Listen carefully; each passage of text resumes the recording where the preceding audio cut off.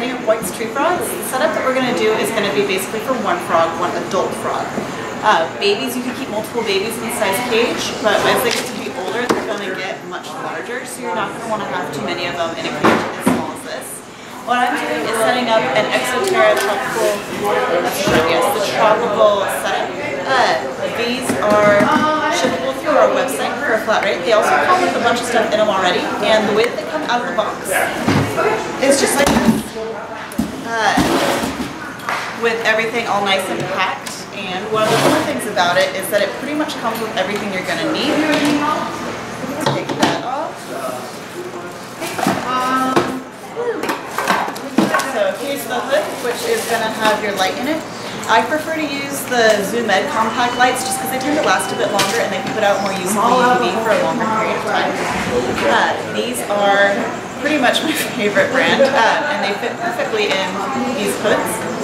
Do stick to the Exoterra hood though, because it's going to fit perfectly on the top of this terrarium. It goes there. Of course, it's going to come with a fantastic catalog with a really cool picture on the front.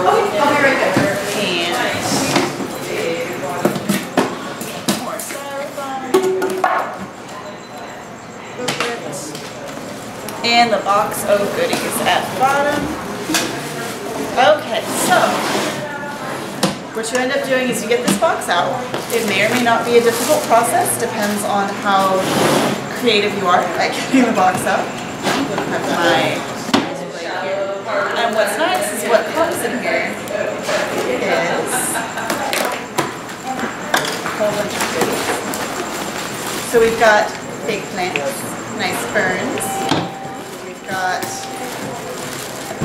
more fake plants, which are perfect for white tree frogs. It also comes with a thermometer and a hygrometer. Then here's your water dish, which is great. A nice little vine, which for a frog really isn't going to do much, but it will make the cage look cool. And it also comes with a brick of plantation soil. Just to make it a lot easier on everybody involved, I'm just going to use one of these bags that's already pre-decompressed, but that's not the right one. This fluffy bag. This makes 8 quarts of bedding. This is just under 8 quarts, so that tells you how much bedding this brick is going to make. So, first things first, what we're going to do, add the bedding. In this setup, I'm not going to be using any live plants, just because, honestly, it's a white tree frog. They get to be big, heavy frogs, and they do tend to sit on and destroy and squash just about any kind of live plants you put in there. So we're going to put in a little bit more bedding. And then what you'll want to do is make the bedding nice and wet. And then,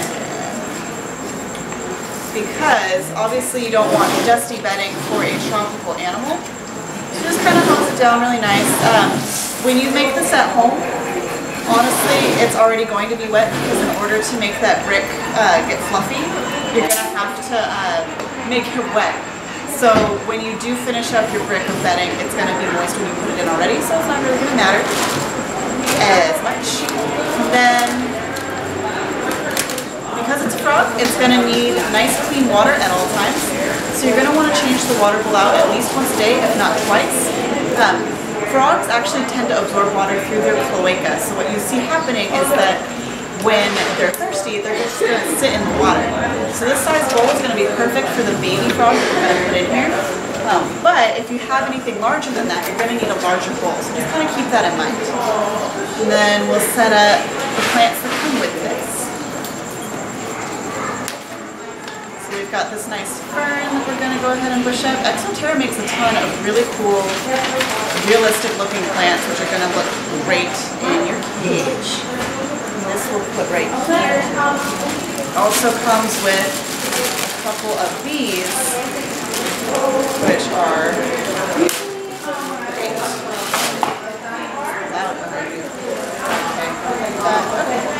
So these are all suction cuppy, which is going to be nice because you can just put it right up top. Your frog will end up sitting on the glass an awful lot of the time, so putting the bushes and plants and stuff up high is going to make it, basically provide them with a hiding spot and coverage for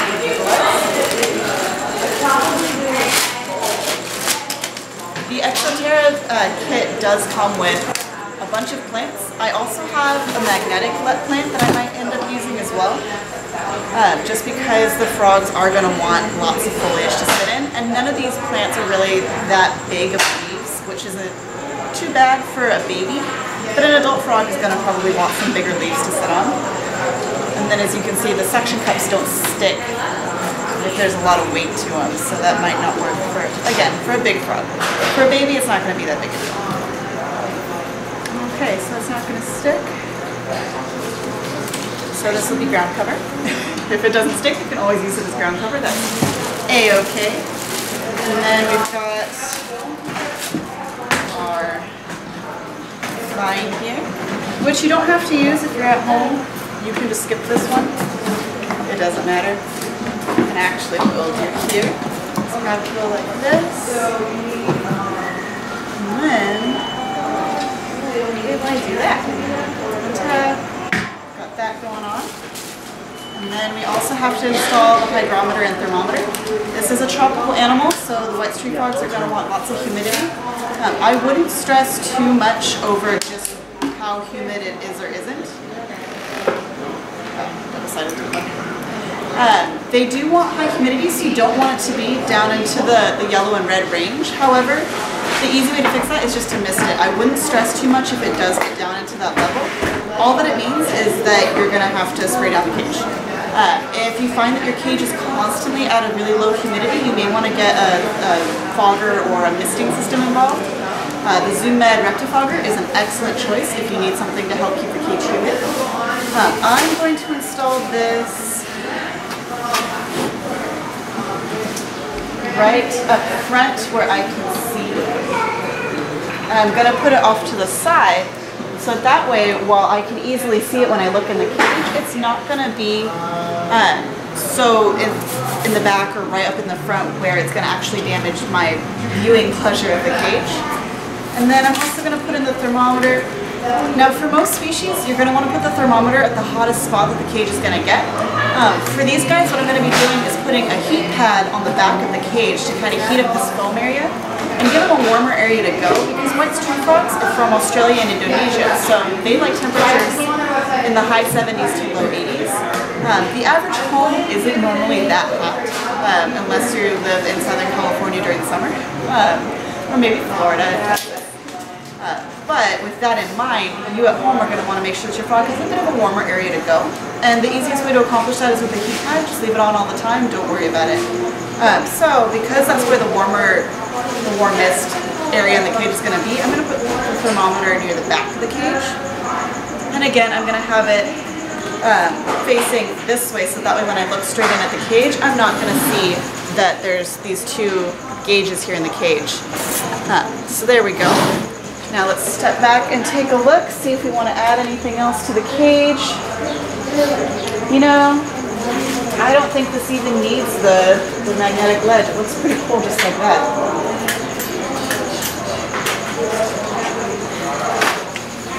So, just real quick, I'm going to wipe down the glass here.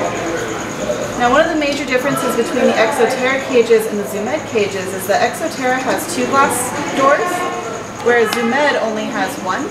It's a matter of personal preference, which you prefer. This does make it easier if you've got an animal that's going to be fast and run out really quick. For white street frog, not really that big a deal. But for an easy-to-get-used small cage that you can also get shipped, these are fantastic. And honestly, look at it. It pretty much came with everything you need.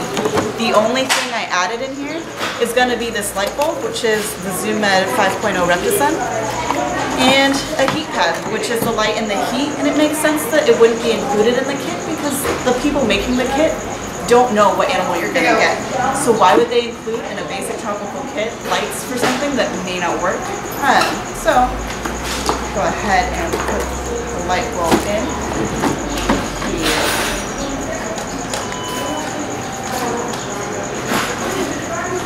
And the heat pad.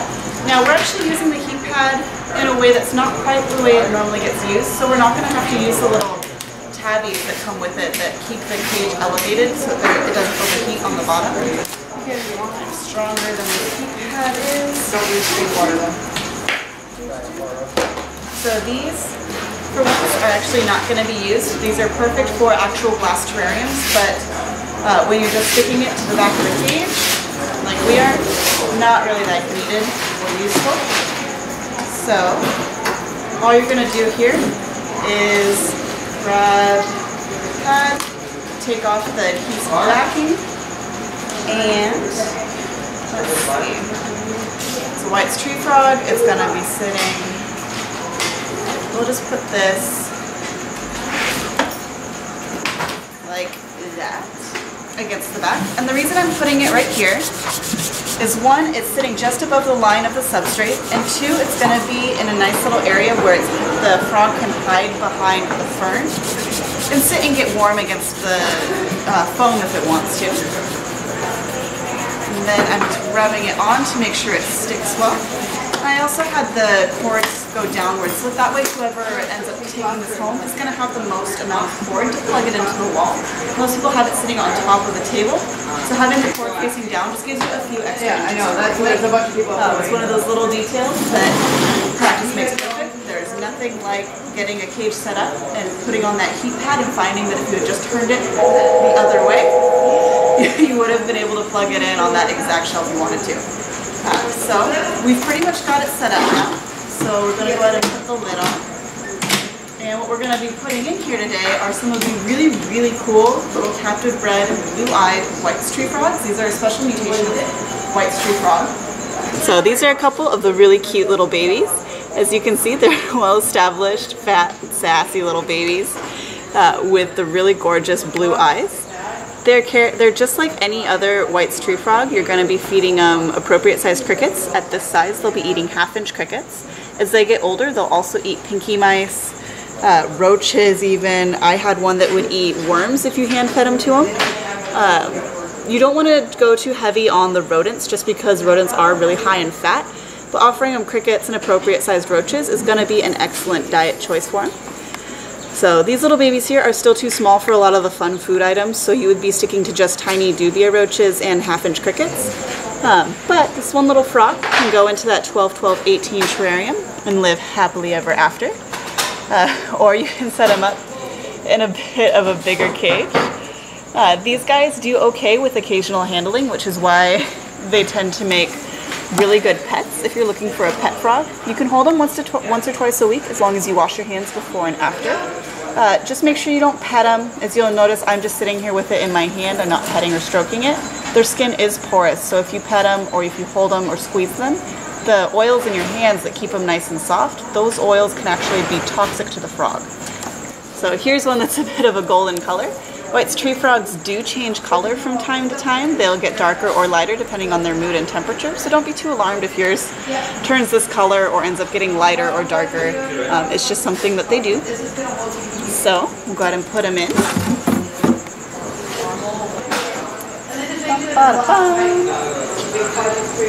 And there you have it. That is how you set up a basic White's tree frog cage using the Exoterra Tropical Rainforest Terrarium Habitat Kit.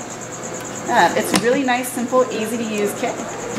We do ship it, and you can find everything you see here in this video on our website at www.LLLReptile.com. You can also subscribe to the Reptile Times and see articles about caring for animals like White's tree frogs. And it's a free, the Reptile Times is a free online magazine that we put out here at LLLReptile. All of the staff actually contribute to it. It's a really fantastic fantastic magazine. It's completely free and it's sent to your email inbox on the first of every month. So definitely subscribe. It's you're going to enter your email at www.thereptiletimes.com, and there you have it. That is how you set up a blue-eyed White's tree frog, or any White's tree frog for that matter. Stay tuned. We'll have another setup video or informative educational video for you next week.